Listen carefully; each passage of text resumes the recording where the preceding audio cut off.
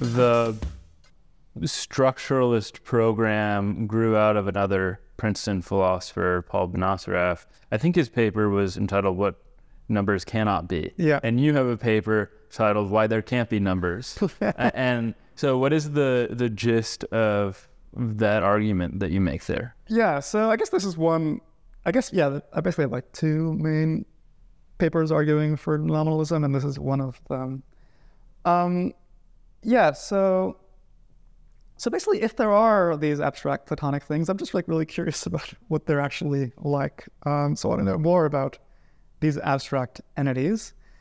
And sadly, like, we don't really know much about them in the sense that abstract objects are often defined in a negative way. So like, an abstract object is something that's non-physical, non-spatiotemporal, non-causal, non-mental, etc. So we have all these negative characteristics, but I just want to know is there anything positive to say about the nature of these objects? So you might look at mathematical practice, like does math tell us what the number 2 actually is like?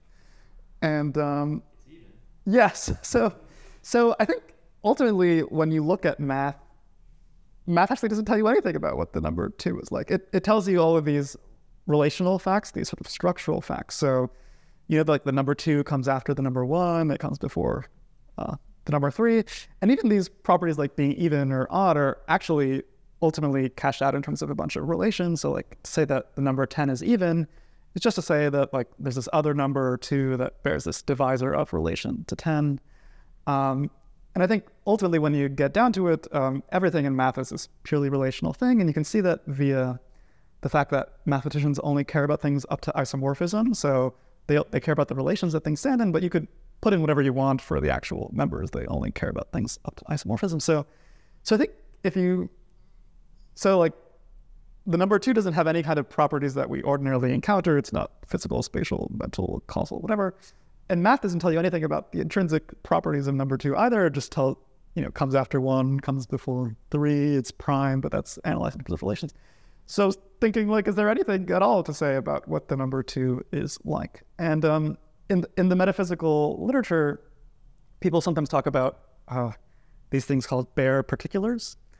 And bare particulars are these like hypothetical things that have no intrinsic properties at all. So no color, shape, size, smell, nothing. So they're things, they're particulars, but they're bare in the sense that they don't have any intrinsic properties at all, or at least no sort of positive. They have a bunch of negative things, like they're non-massive, non-colored, non-shaped, but they don't have any kind of positive character. And a lot of people throughout history, like since the ancient Greeks or whatever, have been very mystified by this notion of a bare particular, like something that genuinely exists, but it's like nothing at all. And when I try to like conceive of a bare particular, like in my mind, I have this sort of idea of like a gray pearl or something, but obviously it's neither gray nor a pearl. So I find it like difficult to even conceive of a bare particular. And I think there's certain independently motivated metaphysical views that are just incompatible with the existence of bare particulars. So, I mean, this gets into the weeds, but, metaphysicians think a lot about the relationship between an object and the properties that it has. And there's a traditional metaphysical view where they're just like two separate categories. There's the objects and the properties, and the objects have the properties. But there's another metaphysical view known as like the bundle theory where like there isn't like a thing that has the properties. Really, there's just like a bundle of properties, and that's all there is to objects. And the bundle theory is just incompatible with the existence of bare particulars. So the idea of a bare particular is like if you strip away all the properties, there's like something left, a kind of bare pearl or something. But there's certain metaphysical views where no, there isn't this like thing left after you get rid of all the properties. So anyway, I guess the argument in the paper that I try to defend is something like, if there were abstract mathematical objects, they would be bare particulars, but there's independent reason to be skeptical of the existence of bare particulars. Therefore, there's independent reason to be skeptical of the existence of abstract mathematical objects. I defend the view that mathematical objects, if they exist, would be bare particulars by this kind of structuralist view that all mathematics tells us about these things are purely relational. And I defend there are no bare particulars view. I mean, first I just have a very strong metaphysical intuition that there's something very spooky and coherent about bare particulars, that things have to have a certain kind of positive character to them. But also they're independently motivated metaphysical views that are incompatible with them. So anyway, that's what I try to defend in that paper. The way that you started off, or maybe this isn't how you started off, but it seems like something akin to Benacerraf's argument pushes you away from this idea of numbers as objects to numbers as structures. And then within structuralism, there are two broad camps and the finer grained distinctions between eliminative and non-eliminative structuralists. The eliminative structuralists think that you can get rid of the abstract objects. So you find yourself in this category because primarily there's no good positive argument for the existence of the abstract objects. Or there's no good account of what they would be like. Yes. So that's one reason. I mean, I think I have this other paper that I think I also like, but that's one reason I'm inclined towards them. I think we don't have any positive account of what they would be like, and we have independent reason to think there has to be some positive account of what they're like. Have you read this paper? I only saw it in an anthology, a paper by somebody named N.P. White.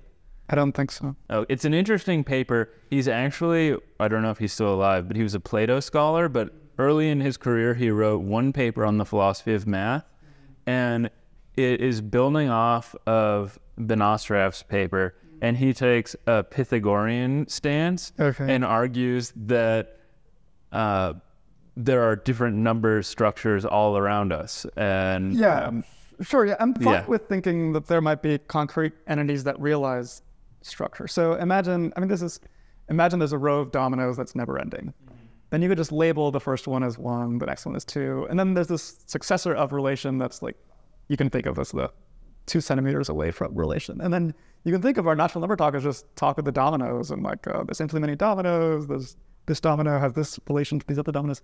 So yeah, I'm fine with there being lots of physical things that instantiate certain mathematical structures. And I think that's really the explanation for why math is useful in physics, that there are certain physical structures that are sort of concrete instantiations of certain mathematical patterns. So yeah, so I'm happy with that. Yeah.